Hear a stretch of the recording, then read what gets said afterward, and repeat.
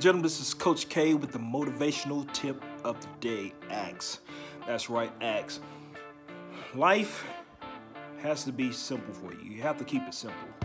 You have to keep it simple and not over complicating your thinking. A lot of times we think we have to struggle through life. We have to go through this to get to that.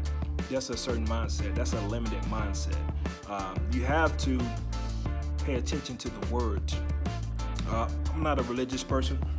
I don't believe in a religion or anything like that. But at the same time, there are things that are there are things and there are answers to many things in our lives that we must pay attention to. I have had a lot of success in my life recently, or really not recently, but ever since I changed this, ever since I had a renewed mind. And the main thing is, before I had my renewed mind, I had all kind of things going on that wasn't right and couldn't figure it out. I'm lacking less money, running out of money, and just a whole lot of slew of negative things. But I got tired of that. I got tired, and I wanted better. I wanted to do better, and I wanted to help more people. I wanted to help my family, and also most of all, I wanted to help myself. I wanted to become the best person or the best version of me that I can be. So I set out the journey to change this, to change me. And I can say truly today I am changed because this.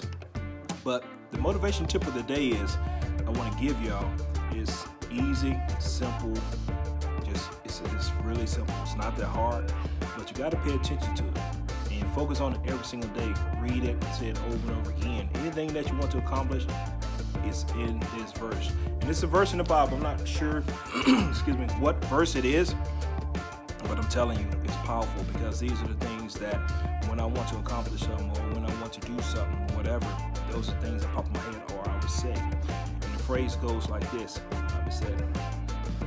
It's actually God. So it says, ask and it shall be given to you. Seek and you shall find. Knock and the door shall be open to you. For those who ask shall receive, and he that seeks it finds it. That's very powerful. Everything that you need is in those verses I just gave you. I'm gonna say it again, but it's not gonna be in order, excuse me. Knock and the door shall be open to you. For those who ask it shall receive, and he that seeks it finds it. So pretty much what it's saying, whatever you ask for, you gotta be paying attention to all those clues up in those verses that I just gave you. Because I guarantee you, anything that you want, you say those things and pay attention to all the signs God gives you, you will get exactly what you want. But you gotta pay attention. You gotta be mindful. But you also have to have a renewed mind. So remember, ask and it shall be given to you. Seek and you shall find. Knock and the door shall be open to you. For those who ask it shall receive it, and he that seeks it finds it. All true statements. It will never lie. It will always give you exactly what you want if you do those things right there. But anyway, this is Coach K signing off. I will elaborate more on that later on in another video, but I'm telling you that those verses are very powerful. Knock and the door shall be open.